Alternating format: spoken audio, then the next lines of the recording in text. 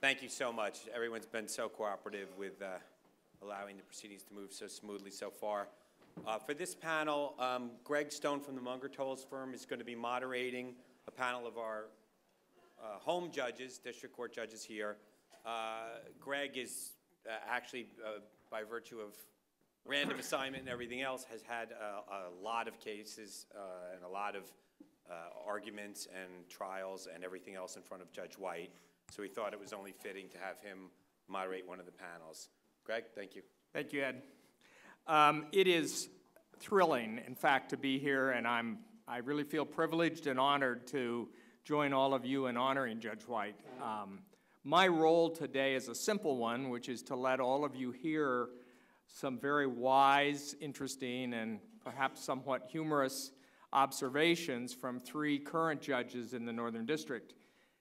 But before I perform the role of moderator, I would like to take just a moment of personal privilege and say a few comments about the experiences that I had. I have had several. I think probably a truer statement would be many weeks in trial in front of Judge Whyte.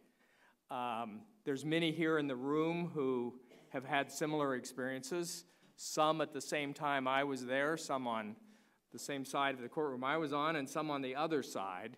But I think all of us, and I think I speak for all of the lawyers who have tried cases in Judge Whyte's courtroom, it was really a delight. There were moments when it wasn't feeling so much fun at the moment, but in hindsight, I think we all looked back at it as a delight. And what I would say on behalf of all of those lawyers who've had that great opportunity is that Judge Whyte is a judge who epitomizes what a trial judge should be. I was going to say that he is a trial lawyer's judge, but that would be incomplete at best, because it was not the case being tried for the benefit of the lawyers, although he treated all of the lawyers with complete courtesy and respect. It was that the case was being tried for the justice that he wanted to be sure was delivered to the parties.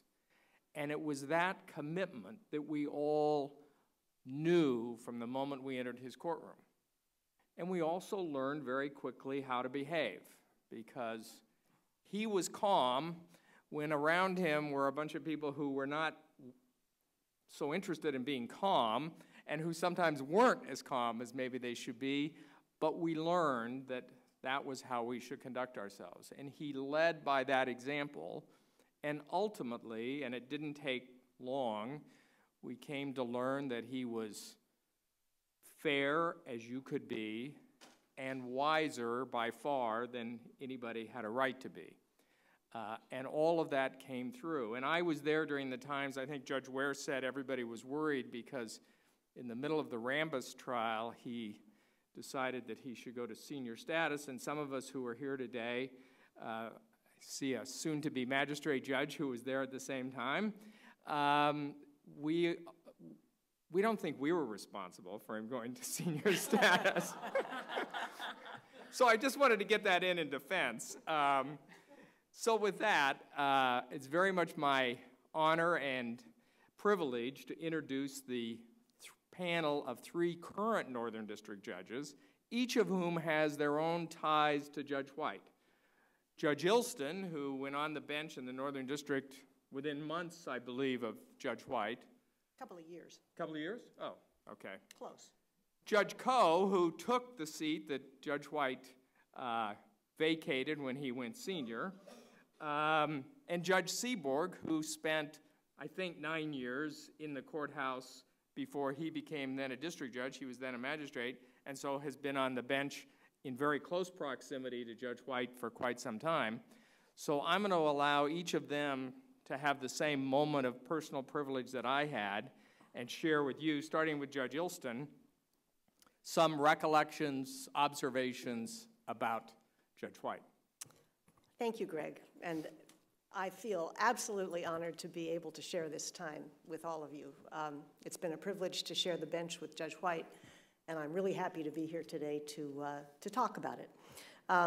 Judge Walker mentioned having a claim construction hearing where there were 2 Nobel Prize winners in the courtroom taking opposite sides, which makes you think about the Nobel Prize. And I've been thinking about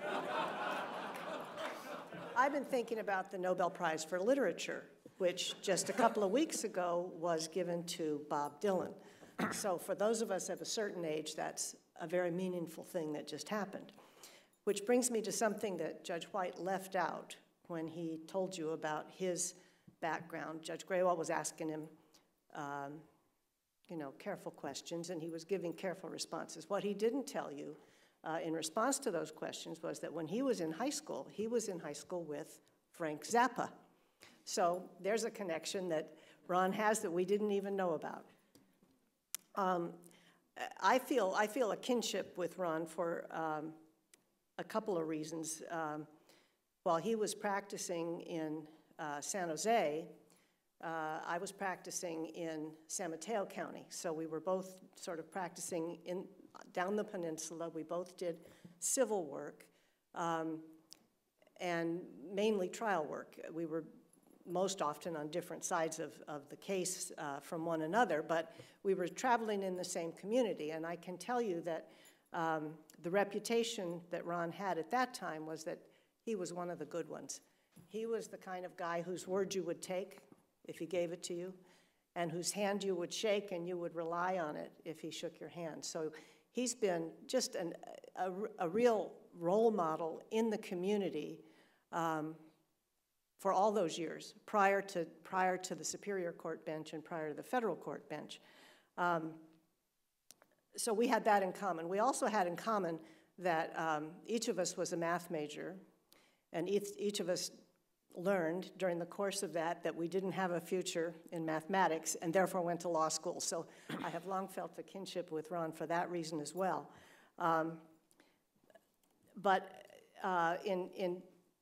In describing the kind of civil practice that Ron had prior to taking the bench, and of course he was years on the Superior Court, state court, and then on federal court, I know, and he told you, that he didn't do any kind of patent work as a lawyer, and neither did I. So we had that in common as well.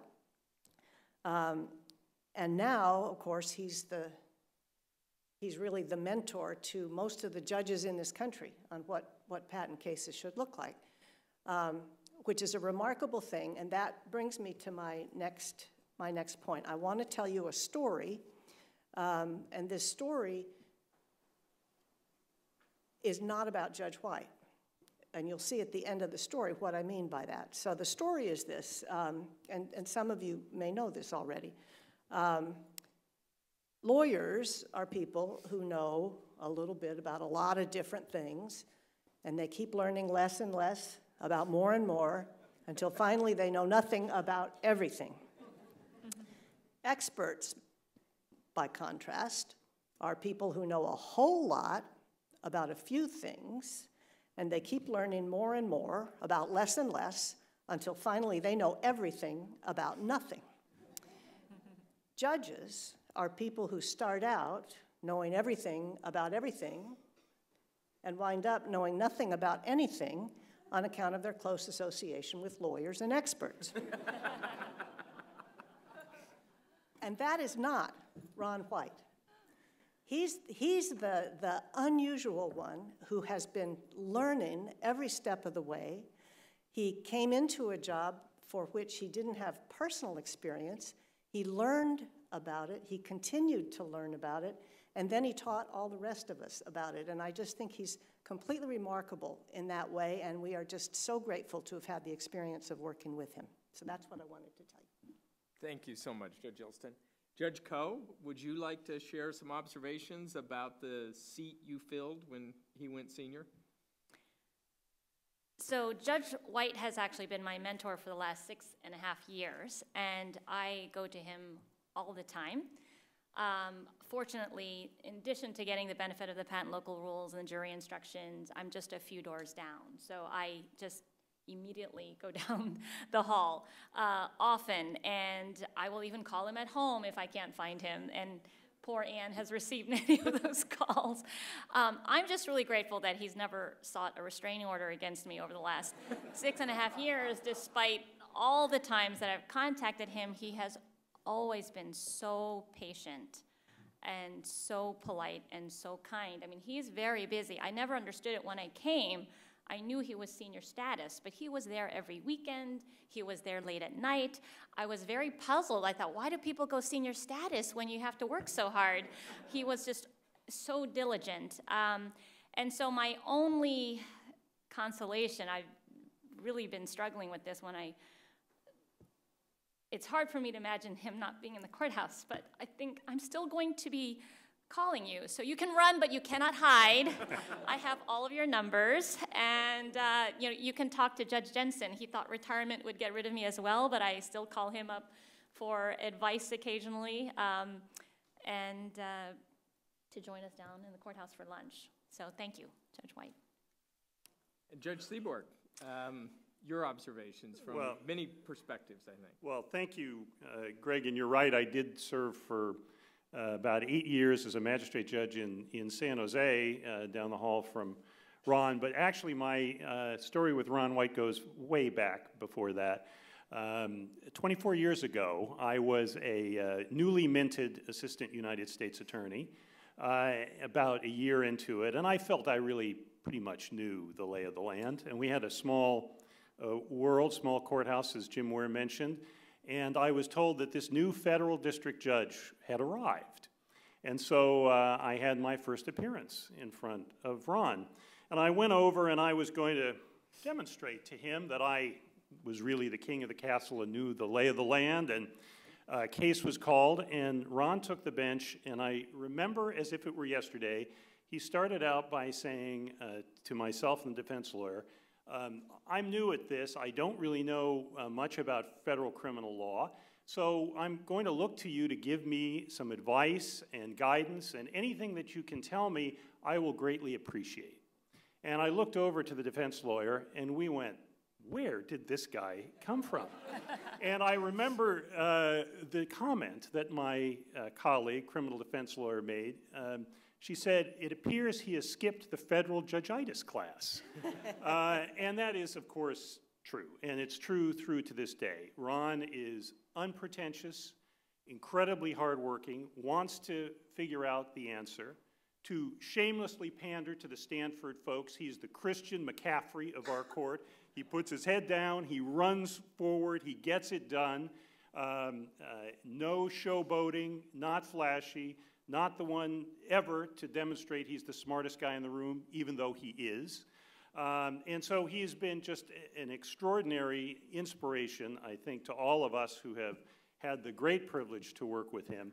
I'm going to take a page out of my former chief's book, and I bet he doesn't even remember this, and it starts from an incident that was alarming. Ron was distracted one day, because he's always thinking about his work and cases, and he walked into the light rail.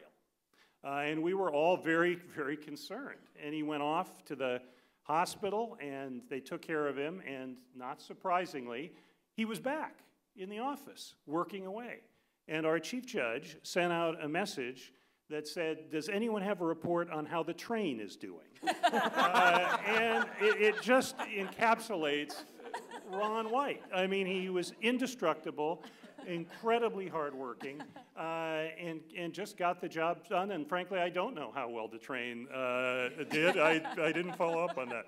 But just to bring those comments to a close, Ron has been a mentor, a supporter of mine throughout my whole career, and most importantly, a really dear friend. And the only salvation in my mind is that I know I'm going to stay in touch with him. We go every year to the Bank of the West tennis tournament, and I'm going to continue that tradition as long as I can. So thank you for letting me be a part of this. Thanks, Judge Seeborg.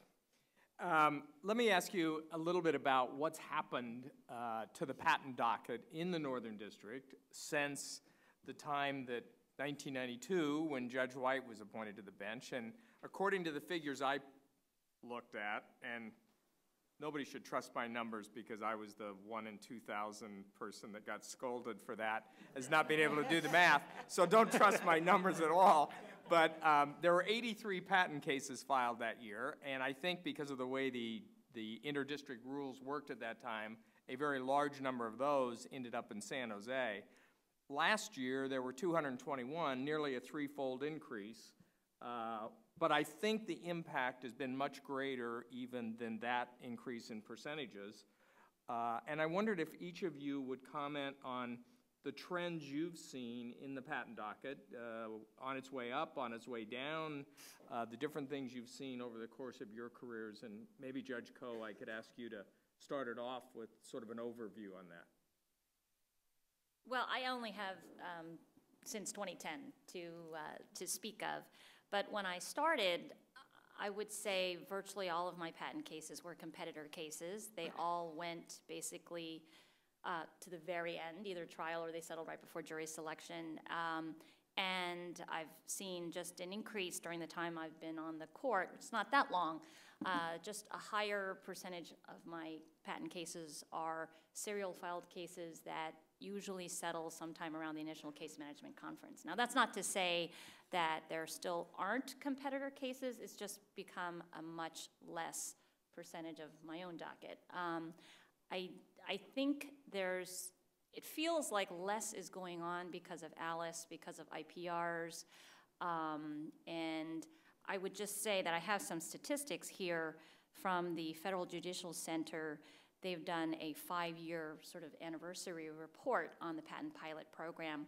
And at least for the Northern District, in the cases that were filed from when we joined the pilot, which was January 1 of 2012 through January 15 of 2016, 33% of our patent cases now are serially filed cases. And that's actually gone down a couple of percentages. The numbers from January 2012 through August of 2014 were about 35%. So to me, it feels like it's a higher percentage, but I think my colleagues who've been on the court much longer can say whether that's just my own personal experience that's just anecdotal or whether it's statistically significant. What do you think, Judge Illston? What's been your experience over your time on the bench? Well, I don't know the answer to Lucy's question, so I'll just answer a different one. I can say that when I came on the bench, I think we were right at the tag end of the situation where the patent cases mostly were in San Jose, and it was right around the time I came on that we made it district-wide venue. So when I started, there weren't quite, and I'm in San Francisco, there weren't quite the number on my docket that there would have been on Ron's and on Jim Ware's and on the other folks in San Jose. But that changed pretty quick as we switched up the venue. But the thing that has made the most difference between then and now, to me, is that they were mostly competitor cases back then. And that was before we had the local rules. And someone had talked about the disposition of patent lawyers and how there's at least a rumor about that they can be prickly, they can be argumentative, they can be feisty, they can be downright nasty sometimes. Early on, I think that was more true than it is today, and I think that was because of the uncertainty. Everybody needed an edge. Nobody knew where these cases were going. Most of us on the bench, Ron accepted, still didn't know the first thing about patent cases, and anxiety made everybody really, really nervous and frequently unpleasant. I think having the rules, which gives us a default, so nobody has to fight over where you start on things like who has to put in his contentions first and that sort of thing, has enormously reduced the tension, at least the observable tension to us. So my experience has been that the litigation and trial of patent cases from the time I started until now has become much better. It's become far less fraught on the front end with the lawyers, and it's become much smoother, I think, on the trial end of things. I do think we have a lot, it feels like we have a lot fewer this year than maybe we did 2 years ago or 3 years ago. But there's still plenty of work to be done. But I think having the standards that we have, the rules, the model protective orders, and the other things that people can point to and not feel they're being one-upped by anybody else in the case, have really reduced the tension level of the cases that we try. Judge Seeborg.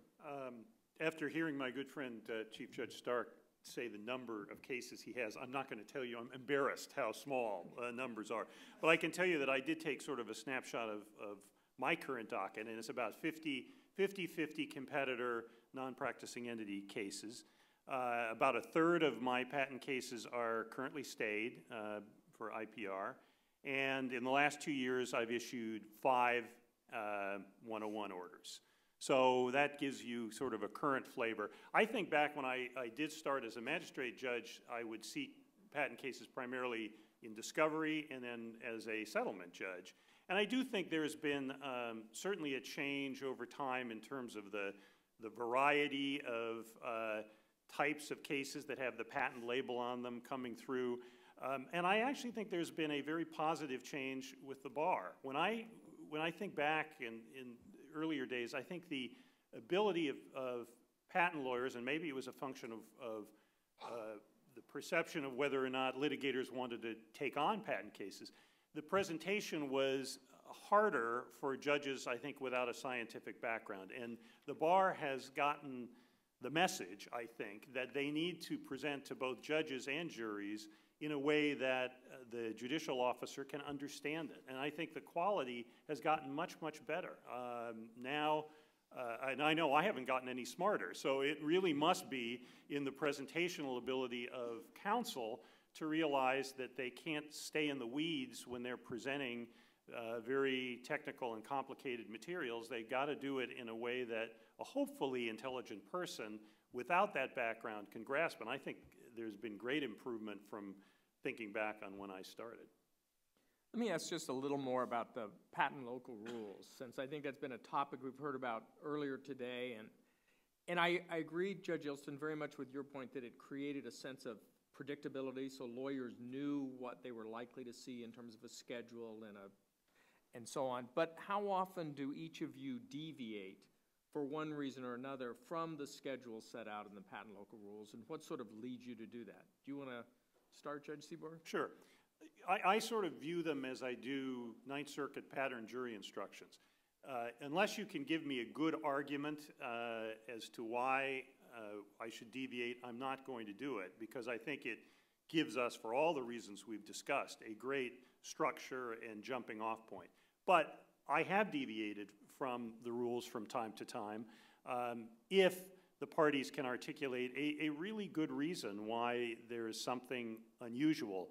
But I have to say, for me, the default is to go by the rules, because I've heard from time to time that the rules can be too complicated if it's a relatively small patent case, but I haven't seen a relatively small patent case for a long time. So I actually think they are the default for me. I have varied, but I can't say I do it very often. Judge Koh, can we ask you the same question? Sure. I also rarely deviate from the patent local rules, and if I do, it's more that we've adopted the rules and then something unusual and unexpected has happened in the middle of the case that requires some deviation. But as an initial matter, that's sort of the default. I've had people say, well, this is a different kind of case. It's a smaller case. The issues on claim construction aren't going to be as complicated. So could we shorten up some of the time frames? Because that's the main issues that's been presented to me anyway, is that it takes a long time to get to the points where we need to go. And I can remember, I've probably done it more than once, but I can remember one time when I did that, I had a case once. This is the simple case, Richard. I had a case once involving a patent on a sun visor that had a wig on it to keep the sun off your head if you were bald on the golf course. And believe it or not, they got a patent on that, and somebody else had another sun visor, but the wig had like curly hair instead of straight hair. So that one, I figured we could probably shorten up the time frame a little on the local rules. So let me broaden this out a bit and talk about, one of my experiences with Judge Whyte was some of what I found innovative steps he had us take to try to make the case more easily understood by the jury. So we did several things. The one that I found most interesting was we took pictures of every witness before they went on the witness stand and then included those photos in the jury notebook that the jurors kept so that they would be able to associate the witness with their picture as well as with whatever notes they took referring to the witness's name as well. So that was one of many things that I think we did to try to make the case more readily understood and followed by the jury. And I wondered if each of you would share some observations of techniques you have that you think lawyers would benefit from in terms of trying to make a complicated case a bit more understandable to the jury in trial. So, Judge Illston, or Judge Well, I Seeborg, just you might say, start? I think that, I don't know, Ron may confirm this. I got that use of the pictures of the witness from Sue, so I don't know. There you go. That's probably where he got it as well. I actually think that's a really good thing, but remember to tell your witnesses that they're going to have their picture taken because they can look. You don't want them to look like it's a mugshot. But we do give them to the jury, and the jury really likes it. I mean, they've commented to me afterwards that it's such a good memory jogger for them to have the picture of the witness. You know, this won't exactly answer your question, but we'll go off on one of my pet peeves, but I'll do it very quickly. I am very appreciative of the technology that we can now use in the courtroom and the very, you know, bells and whistles presentation that we sometimes get. But I do think that can be overdone, and I think people should always have a plan B.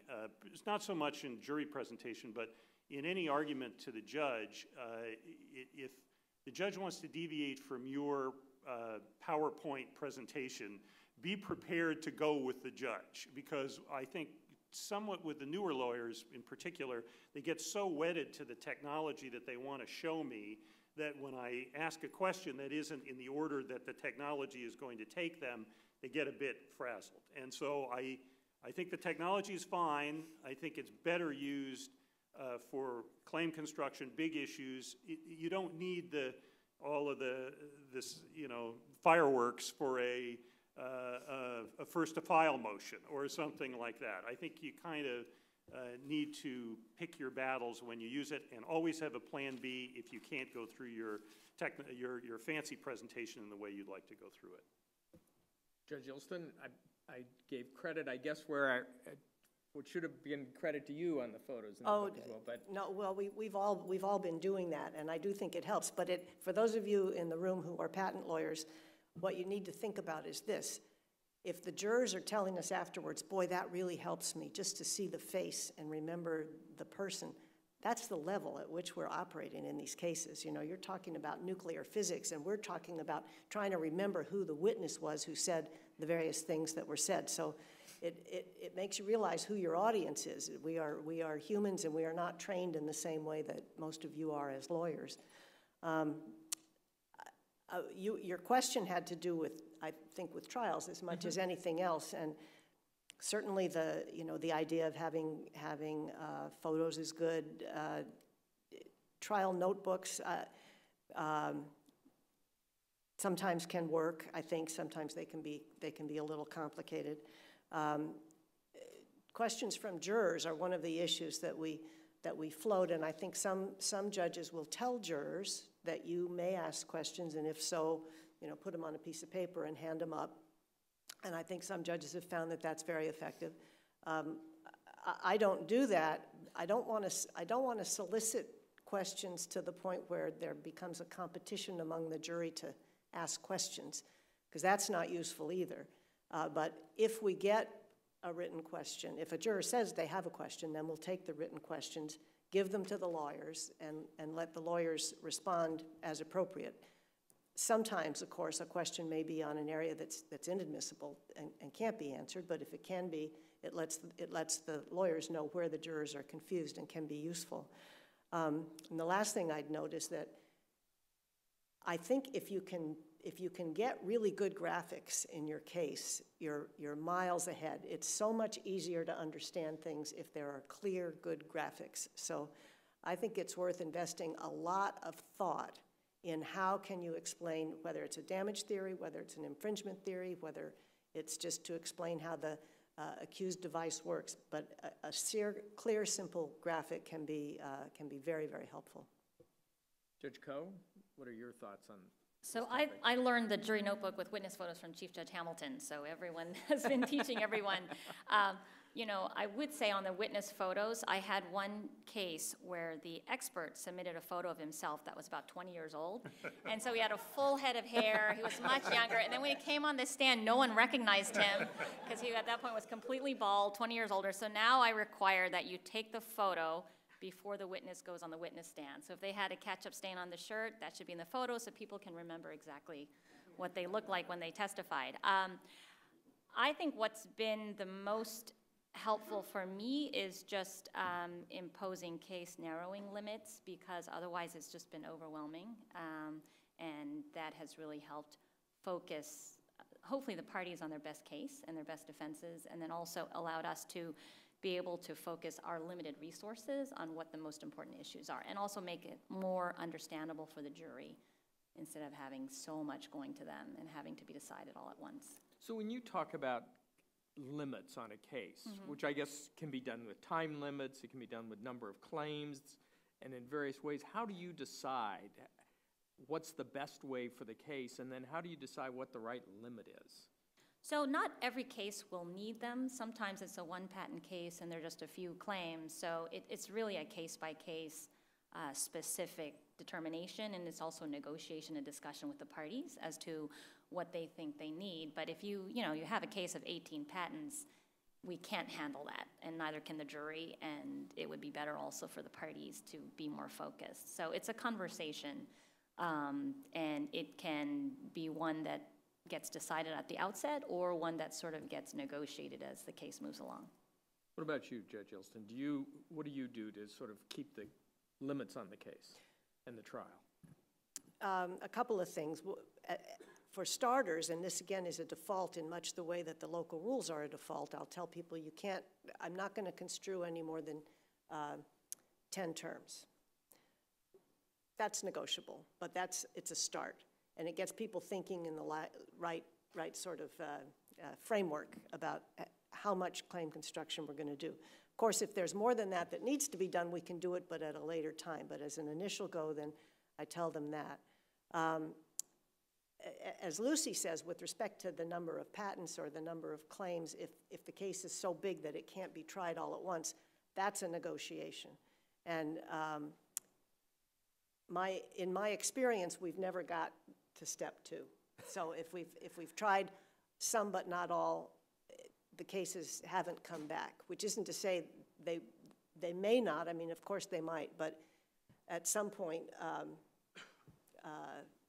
the reality of things kicks in, and people kind of bring that to a conclusion. But and then finally, I do impose time limits on all civil cases, including patent cases. I think it helps the lawyers really focus more clearly on what they need to put in. It gives lawyers a little bit of leverage against clients, because clients sometimes want to put in every bit of the kitchen sink, and the lawyer can blame the judge, say, I don't have time to do that. We need to pare it down.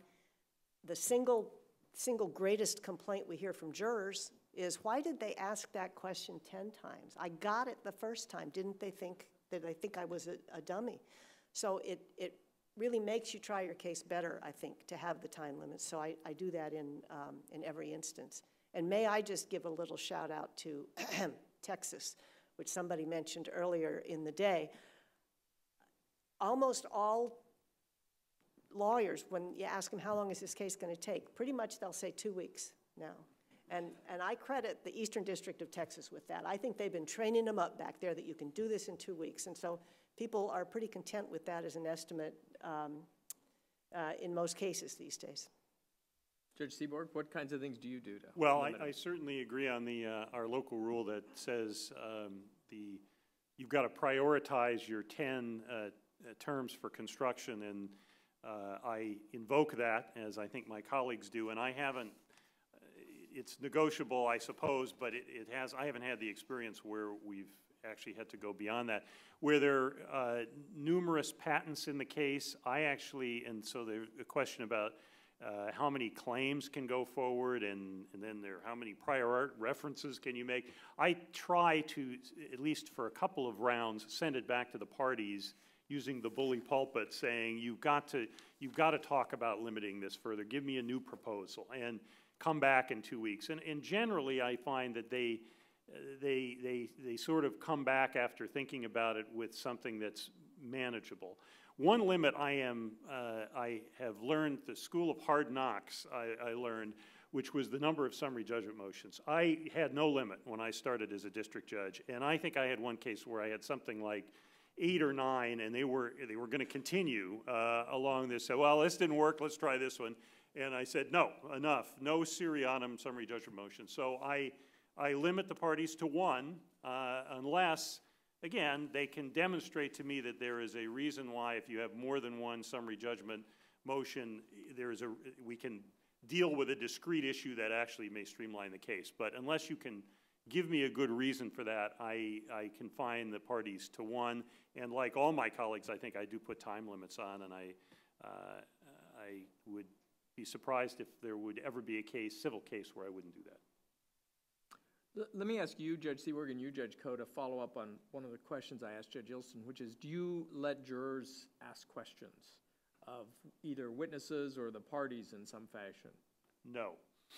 I think some of that is, quite frankly, I think it may be the experiences we have coming to the bench. Because I was a prosecutor for a healthy number of years, I think I'm a little more leery of losing control over what questions get asked. Obviously, in a criminal case, you could have a question that could really louse the system up because they could ask something that could be very prejudicial and problematic. So I'm not of the view that we should encourage questions, and I realize that may mean I'm out of the current trend. If a juror does write down a question, I mean, we have the forms where they can do it. I will then pass it on to the parties, and then we can talk about it, and they can include the answer in their presentation. But I do not say to jurors, please feel free to submit a question whenever the will so strikes you. So I had also been trained in the U.S. Attorney's Office not to ask questions, but I did try it actually a lot as a Superior Court judge, and found that it took a lot of time, and that it totally blew up my trial length estimate because we had to take so many breaks to discuss how to respond to the question.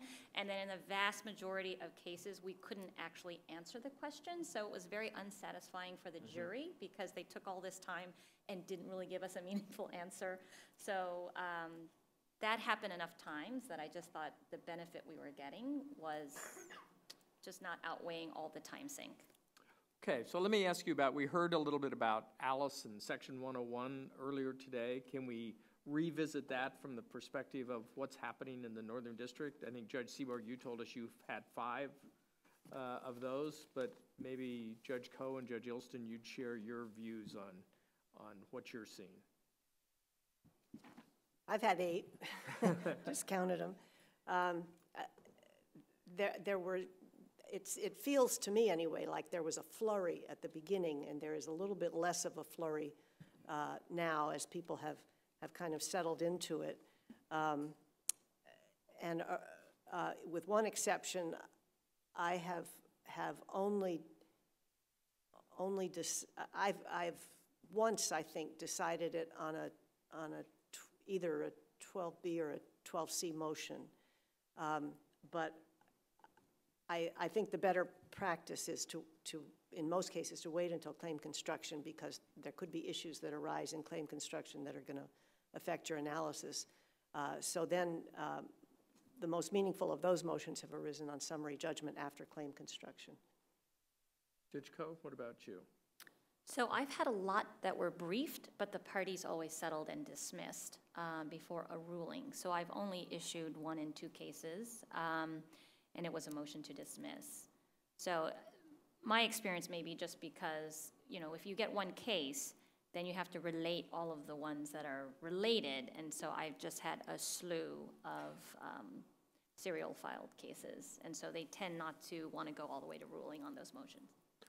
Can I actually add one thing, and not again to put my good friend Chief Judge Stark on the hot seat here, but he was nice enough to invite me to come to the District of Delaware's conference last year, and several lawyers in Delaware came up to me and said, when they figured out the district I came from, said, "Oh, that's the patent killing district." And I said, well, I didn't know we were known for that, but I can assure all of you that we have not had a meeting of the judges of our court and said, let's pound the bejesus out of these critters. We don't do that. We haven't discussed any sort of unified approach to this. And as speakers earlier, I'll read orders from judges around the country that have wrestled with 101 issues, and I don't think, I would be surprised if you did an analysis, and maybe some of you have done it, of our district. I wouldn't think we would be out of sync with other districts on that issue, but I don't know. Well, we hear from the Federal Circuit judges later, so I guess maybe we can ask that question. Let me ask you one more, which is, let's talk for a minute about how your experiences with Daubert motions in the context of patent cases, whether it's on the technology side, whether it's on the damages side. Have those been a helpful tool to you? What observations do you have for the lawyers in the audience about how they might best make use of those? Can I start with you, Judge Koh? Is that? Well, I mean, the Daubert motions can be very helpful. There are sometimes some ironic results. For example, I had one case where, despite multiple Daubert motions being granted, every time the expert came out with the same number but a different theory supporting the same number. So query what the, we're going to get the same number despite going through different theories and having different Daubert motions. So all I can say is that district judges, we are trying to play our gatekeeper function well, but it's difficult. What I tell people is, and in patent cases, the Daubert motions tend to be at the damages end as opposed to the liability end. In other cases, that's not always the case, but that's been my experience anyway in the patent side. And I just tell people it's really important that if you think you have it's important that the parties exchange damage theories and damage information reasonably early in the process, because that can be tricky. Sometimes it's not so hard, but sometimes it can be tricky. And if you're going to make a Daubert motion that you think has some real merit to it on the damage side, if you do that 3 weeks before trial, it's too late. It puts everybody in an impossible position. It's going to be that much more difficult to persuade the court to toss the only expert that this party has for trial purposes at that late date. So I just tell people, if you think you have a real Daubert motion, file it early, so that it can be ruled on, and then the alternatives, and maybe, as Lucy says, you're just going to get the same number but with a different algorithm. Well, so be it. But at least do it early enough that the judge doesn't feel like granting the motion would leave a party with no witness at all, because that's going to make it harder for you to win your Daubert motion.